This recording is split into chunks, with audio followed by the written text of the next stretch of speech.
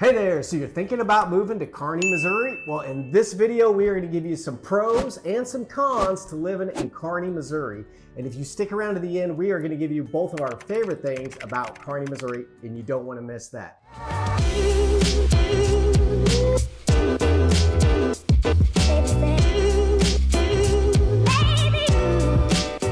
Hey, if this is your first time tuning into the channel and you want to know everything there is to know about living in Kansas City and places like Kearney, Missouri, then click subscribe, hit that little bell of notifications so you'll be the first to know the current market here in the Kansas City metro area. My name is Zach Morton. My business partner here, Max Jones, the Mojo team, and I have been helping people move to Kansas City for over 20 years.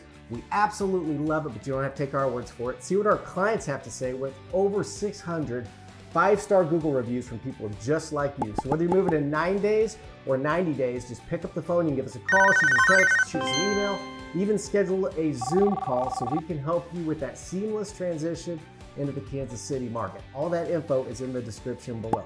So here we are, we're talking about Kearney, and let's start with the pros to keep this positive, shall we? What's first on the list? Yeah, so with Kearney, most people that are moving up there are moving up there to get space. A lot of people aren't moving from out of town necessarily to Kearney, but moving from town out to Kearney is what my experience has been.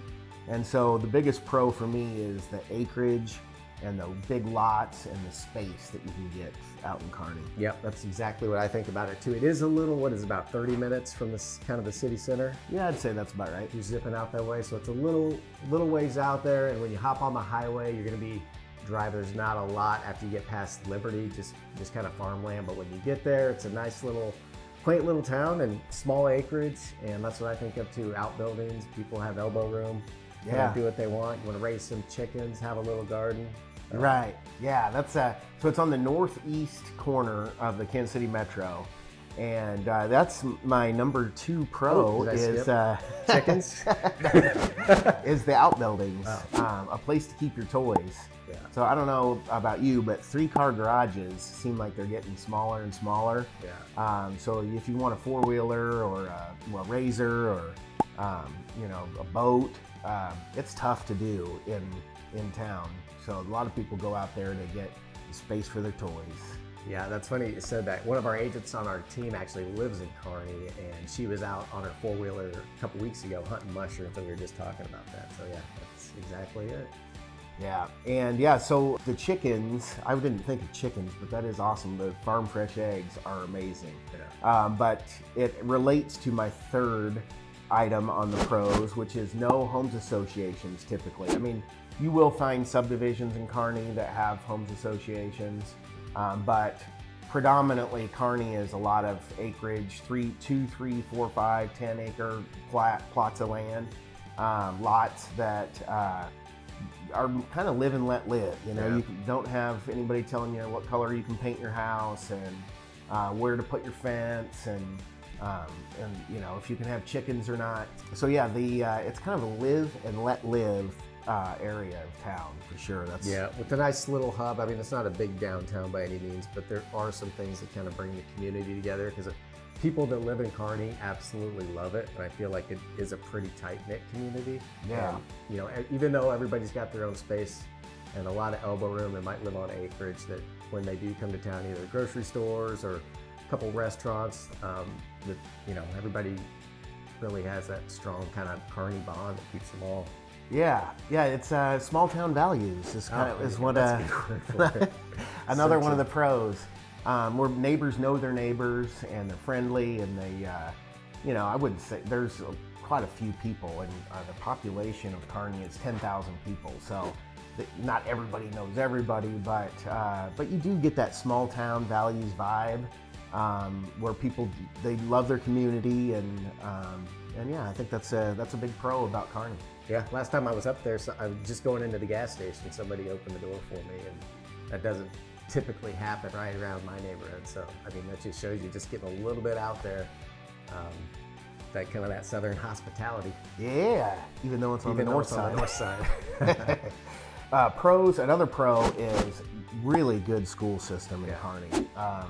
For, you know, sometimes when you get into smaller towns, the schools, there's not as big of a tax base, so they can't offer as many amenities and things for their school system, but that is not the case for Kearney. And they have awesome, academically very good.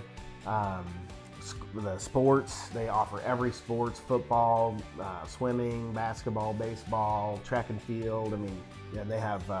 And that's something, while we're talking about sports too, is when you get outside of the bigger suburbs closer to the city, it's easier for your kids to get on those sport teams or play multiple sports because it's not quite as competitive, or there aren't so many kids going for the same position. So that's something to keep in mind too.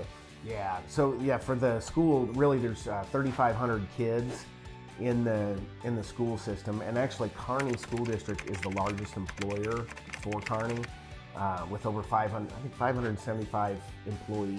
A lot of times 3,500 kids could be just in one high school. Yeah. When you get down in Liberty or Parkville or Johnson County. So to have that many kids over the whole district is a little, just kind of like the lots, a little more space. Yeah. So yeah, Kearney Schools is amazing.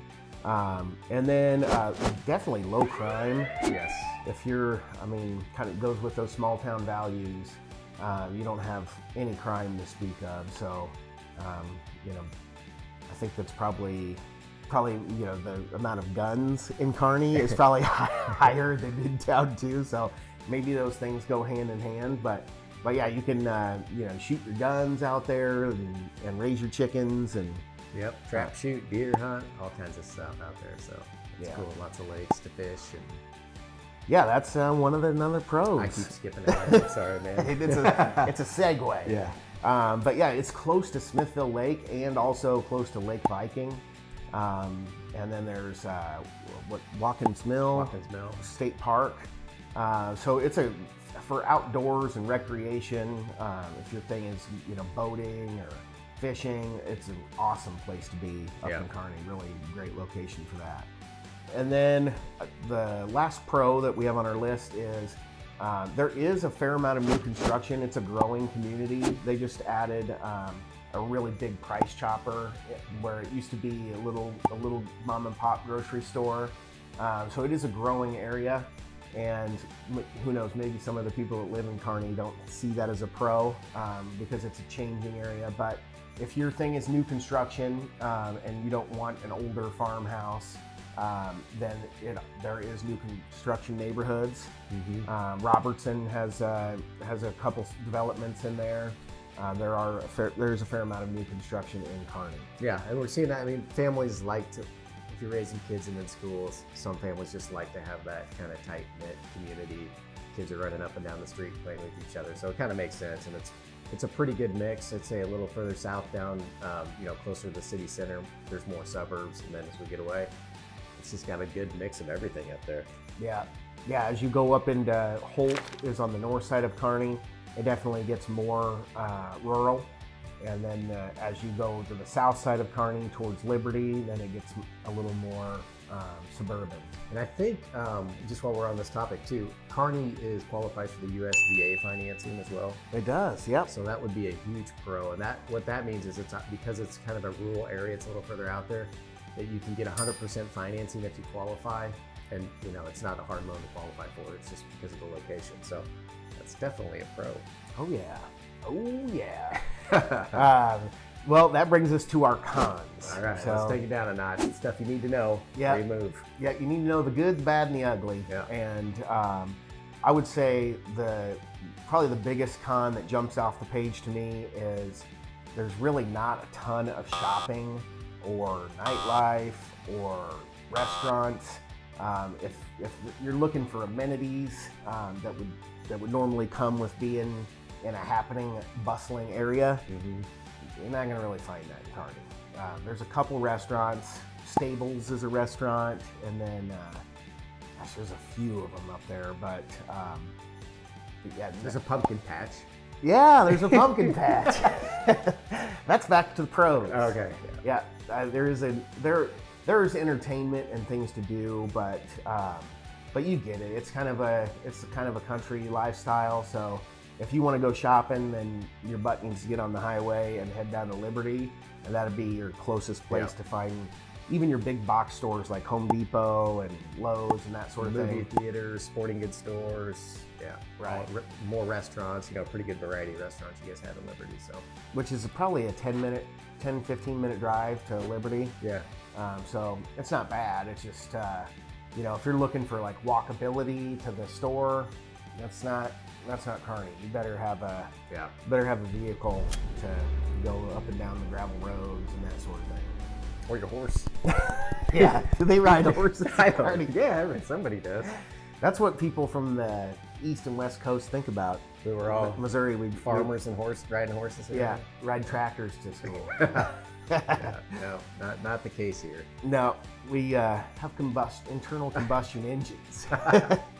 So yeah, kind of the pros were related to the cons. Yeah, they always are a little bit. Yeah. So it kind of depends on what your flavor is, what you're looking for. But if you're looking for proximity to the airport, and the Kearney's not ideal because it's not too far by the way the crow flies, but actually to get there you got to go down south to Liberty, hop on 152, cruise all the way west to I-29, then go back up north because Smithville Lake is right in the way. From just country roads and all that stuff, just shoot across. It just doesn't make sense. So yeah, every bit of 30 minutes to the airport. The highway, though, I will say it's never heavily trafficked. I-35 is the one that shoots you from Liberty up to Kearney, and it's not heavily trafficked. You will see semis and stuff on it. It's 2 lanes because it's kind of the highway that takes you out into Iowa and kind of runs on up. But for the most part, there's just a couple semis and there's never any traffic on it. So it is an easy commute into the Liberty area before you hit any traffic to speak of.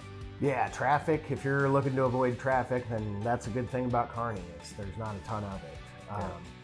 But the drive time to, you know, if you're commuting, it's clear on the northeast corridor of Kansas City, so it's not a centrally located place. So if drive time to other areas in the city are important to you, or if you work in Overland Park, that could be a problem. Yeah, you'll be putting some serious time behind the wheel. Yeah, keeping the highway hot. Not walkable, not really much public transportation to speak of either. So I don't know if there's a bus system. I don't know. I've never heard anybody talk about it. There may be, but we have Uber. Yeah. So everybody's got Uber, but I think Kearney, you could probably pick up an Uber driver, but I don't think there's a ton of them circling around there. Yeah. For the most part, once you get kind of away from the city center by about 10 minutes or so, just everybody, for the most part, has a car and doesn't really use public transportation. Yeah. We just don't see a lot of it, so. Not a ton of cons about Kearney, but I will say that most of the time when you get out in a rural area, the taxes are dramatically lower. And there's a reason for that. There's not as many roads, there's not as many, the schools aren't as good. So there's not as much stuff to pay for. And so the taxes are quite a bit cheaper. But Kearney doesn't have dramatically lower taxes because there is, you know, the school system's phenomenal. So the surrounding areas like Lathrop or Plattsburgh or Holt will have, Excelsior Springs even will have quite a bit lower taxes as far as your personal property tax, your real estate taxes, the sales tax. They're a little bit higher. I wouldn't say high, but relative to other rural areas, there'd be higher taxes there. But, you know, then again, your property values are higher too, which, Right. you know, also kind of has that. I mean, Kearney's a really desirable spot. I'd say when I think of little towns on the outskirts, Kearney's probably one of the, at least in the Northland, Kearney's that one that people are really always excited about and talking about. It comes up a lot more than Lathrop or Excelsior or, I don't know, can you think of anything else up in?